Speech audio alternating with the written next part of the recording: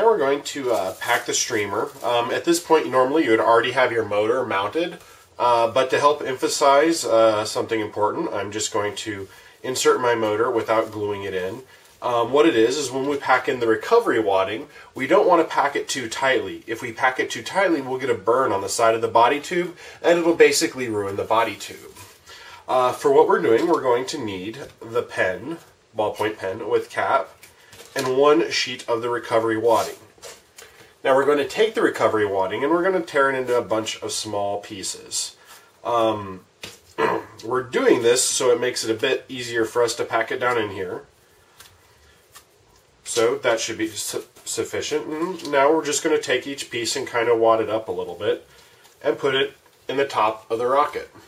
And then use our pen to tuck it down in. Now you'll note the string kind of goes down in it, so I'm going to pull up on the string, pull the string off to the side, and just gently tap it down in there. Now it's not like a black powder rifle or something like that. We're not cramming it in, we're just kind of gently tapping it in.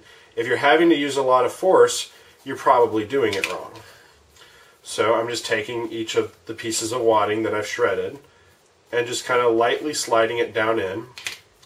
Not really applying much more force than the weight of the pin, really.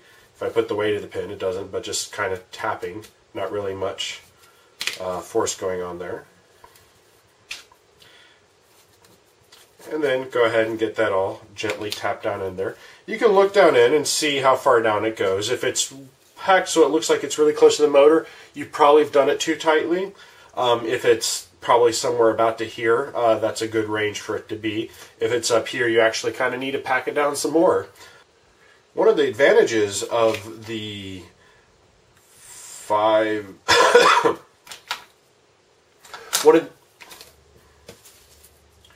although this is a 3x5 note card, one of the advantages at this point with the 4x6 note cards is they have an extra inch of space, meaning that it's easier for them to avoid overpacking it.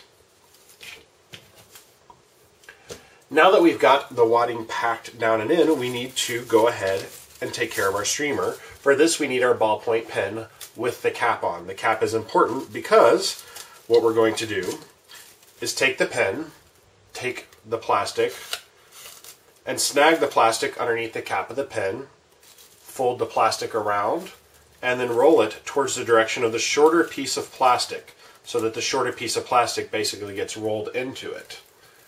And then I'm going to just kind of tightly roll it, keeping it straight so it doesn't go like way up or way down on your pen. And go ahead and get this rolled up, trying not to fold the streamer in the process. Once we hit the base of the streamer, I kind of got a little bit of a knot going here. Let me undo that real quick. Once we hit the base of the streamer, I'm going to pull the pin cap off. Then slide the pin out to the bottom. This gives us a really nicely tight and compact streamer. I'm going to just take the little piece that's left, wrap it around, take some of the string, wrap it around, and then the other parts of the string, we're just going to slowly wrap that around so it keeps the streamer nice and tight. You don't need to do too much. Then we're going to just tuck it both into the cap and into the hole, and trying to keep the streamer compressed the whole time, we're just going to slide it down and in.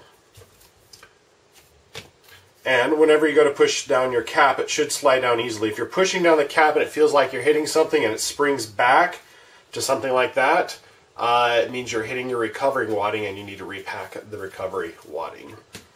But now your rocket is ready to launch. As a side note, be sure that when you store your rocket, you leave your streamer unrolled.